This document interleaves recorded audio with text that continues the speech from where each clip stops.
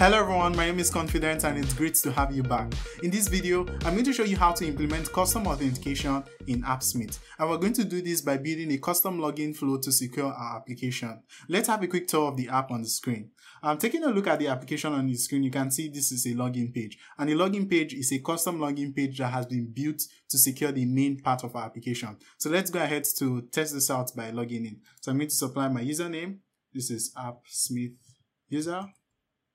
And my password, and then I'm going to click on the submit button. And as you can see, I'm taking now to the main part of our application. The main part of our application has been protected by the login page. And to show you that this really works well, I'm going to copy the URL of the main page and try to open it up in an incognito window where I'm not logged in. So let's open this up, and I'm going to paste this in right here. And you can see that the application correctly detects that I'm not logged in and it's asking me to log in. So I can click on login button and supply the username and the password. And clicking on the submit button would go ahead to log me in. And now I can access the main page or main part of the application. So let me show you how to do this by actually building this flow together. So the first thing we need to do is to head back to a dashboard, and what we want to do here is to create the login page. So for the first page, let's rename this to say login, and now we can bring in some widgets to actually build out the UI for the login page. So I am going to bring in a form widget. Let's drag this right here, and for the title, I'm going to set this to login page. And we need a couple of other widgets. So I'm going to bring in the input widget for the username and another input widget for the password. And to serve as labels for these widgets, I am going to bring a text widget that is just going to say username, and the other is going to say password. So let's bring this in, call this password. All right, so now we have the input for the username and also the password. And what we can do is to update the data type of input too, which is the second input for the password, and set this to be of type password. And now any character that is typed into this input is going to be masked, as you can see. The next thing we need to do here is to implement the logic that handles the login. And the first thing we need to do to have that done is to integrate with our login API. So let's head over to the API section and create an API that actually does the login in. So I'm going to head over to data sources, create new. I'm going to be creating a new API. So let's call this login API. And this is going to be a post request to my login API endpoint, which is what we have right there. So under the body section, what I need to do is send up the information that the user has inputted from the username field and also from the password field. So for that, I have the identifier. And for its value, I'm going to be pulling that from the first input, which is input 1. So this is going to be input1.text. All right. And next, we also have the password. So this is going to be password. All right. And for its value, I'm going to be pulling it from second input. So this is going to be input2.text. And there we are correctly pulling in the user's username and password. So let's test this out by trying to do a login. So I'm going to head back to the application and then put in a username and also a password. And now we have inputted the username and password. Now heading back to the API, I can click on the run section. And taking a look at the response, you see that we have a JWT response, which contains the user's token and also information about the user, such as the user's name, email, and all of that stuff. All right, so now we can go into build this logic and combine it with the submit button such that when the user clicks on the submit button, this API is called and the user's information is stored in the app. So let's head back to build all of this. So for the submit button, I'm going to enable JavaScript because we want to do quite a lot. When this button is clicked on, what we want to do is call the login API. So this is going to be login API.run. All right. And when that is successful, we want to do a couple of things. We want to be able to store the user's JWT token into the local store of the application and then make use of that in other parts of the application. So let's do that. So the first thing I would like to do here is to store it in a variable. So this will be const JWT. And I'd like to grab the JWT value from the data returned from the login API. So this is going to be login API.data.jwt. In some cases, the user might not have a valid JWT, so I'm just going to account for that. And then what I need to do is to check if the user actually has a valid JWT token. So I'm going to say if JWT, which is the JWT variable we created above, if we have a valid JWT, what we want to do is to save it in the Appsmith store. So this is going to be store value. And I'm just going to pass in a key of JWT, and its value should be the JWT variable. So this is going to be JWT. And when that's done, we want to navigate the user to the main part of our application. So I'm going to say navigate to, and for the page name, this is going to be the main page. And for the parameters I want to pass, query parameters, I'm just going to leave that as an empty object. In cases where the user does not provide a valid login credential, we want to be able to tell the user that the credentials were not correct. So I'm going to put an else block.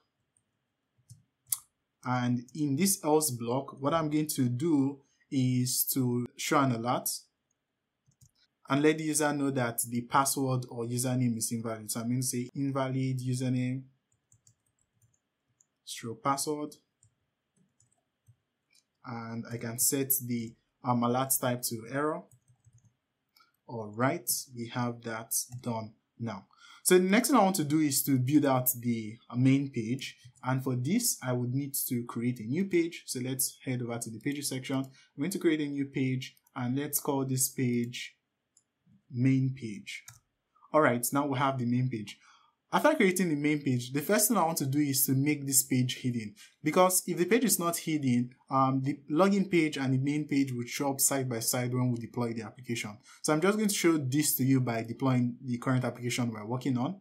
And taking a look at this, you can see that we have the login page showing up here as well as the main page showing up here. We would like to protect the main page, so we're going to make it hidden and then make it only accessible when the user is actually logged in by clicking the submit button. So let's head back and make this hidden. So I'm going to click on the hide button, and now the main page is hidden. Now to build up the main page, I am going to bring in a table widget. So I'm just going to drag in a table widget. And here we have the table widget. So let's bring in a text widget to serve as a label for this page. So I'm just going to bring in a text widget right here. And I'm also going to resize this. And for the text, I'm going to say main page, and set this to heading 2, and we can center this and make this print. And then we have the text denoting that this is the main page of our application and the table widget. But we actually need to display some application data in the main page. So let us head back to the API section, and in the data sources, let's create a new API, and this would be get logistics.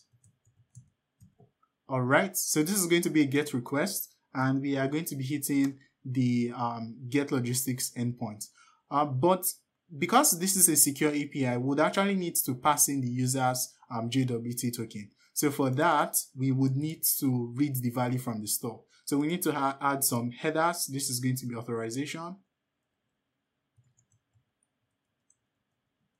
And this is going to be bearer. Then we can go ahead to grab in the user's JWT token we stored in the Appsmith store from the previous page. So this is going to be appsmith.store.jwt, and this is going to allow us to call our secure API. So to test things out, what we need to do is to head back to the login page and actually perform a login flow so that we have something stored in the Appsmith store, and then we'll come back to this page to check out this API. So to do that, I'm going to head back to the login page, and I'm going to supply a username and the password, and clicking on submit should call our API and take us to the main page. All right, now that we're back in the main page, we can check the get logistics API, and taking a look at this, you see that we now have the user's JWT token stored in the Appsmith store, and we can go ahead to make use of this to call our secure API endpoint. So to test this out, I'm going to click on the run button, and you can see some data is being returned. We have some data that is being returned from this API, and now we can go back to the application to make use of this in the table widget. So let's head back to the application. And now we can bring in the data from the get logistics API and display it on the table widget. So I'm just going to bring that in right here. So this will be get logistics.data.rows. And we'll see the data showing up on the table widget. Now that we have this done, we can actually deploy the app to test it out. To do this, I'm going to head back to the login page and click on the deploy button. And here we can test out what we've built out so far. So this is going to be Appsmith user and my password, and clicking on submit should take me to the main page of our application.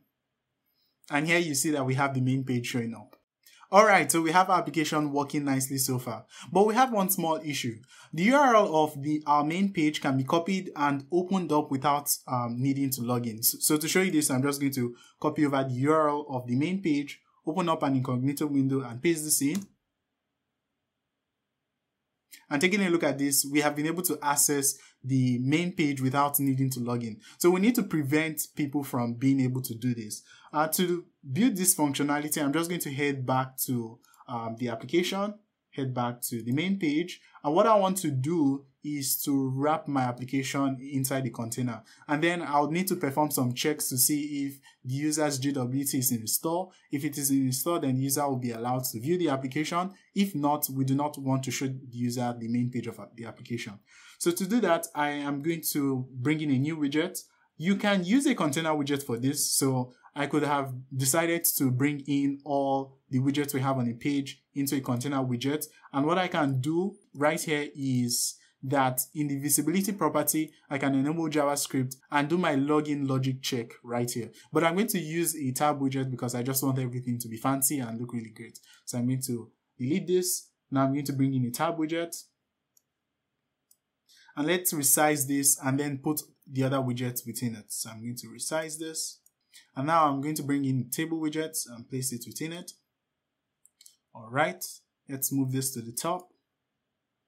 And now I'm going to bring in the main page text within the tabs widget. So I'm going to move this to the top of the app. So let's move this to the top of the app. And there we have our application showing up. So what I want to do is to show different tabs based on the state of the application. If the user is logged in, then I want to show the main tab. If the user is not logged in, then I want to show the login tab. All right. So the logic for the logged in will be done in where it says default tab right here. So what I'm going to do is to check if the user is logged in from the Appsmith store. So this will be appsmith.store.jwt. If there's a JWT available in the store, what I want to do is to set the default tab to be the main tab. So this will be main. Else, what I would like to do is to set the default tab to be the login tab. And because right now we are logged in, we have the main tab showing up. So let's head over to the login tab and place some UI to let the user know to log in. So to do that, I am going to bring in a button widget and a text widget. So let's bring in a text widget, and we'll also need a button widget. So I'm going to bring in a button widget. So let's say for the text widget to log in, that's the text we want set. And then for the button widgets, I'm just going to move this a bit to the side and say login.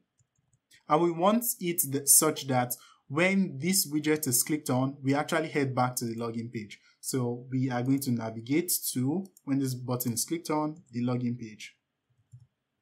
And there we have everything set up. One more thing I'd like to do on the tabs widget is that I would like to hide the tabs. So here where it says show tabs, I'm just going to click this to turn it off. And there we have the tabs itself hidden.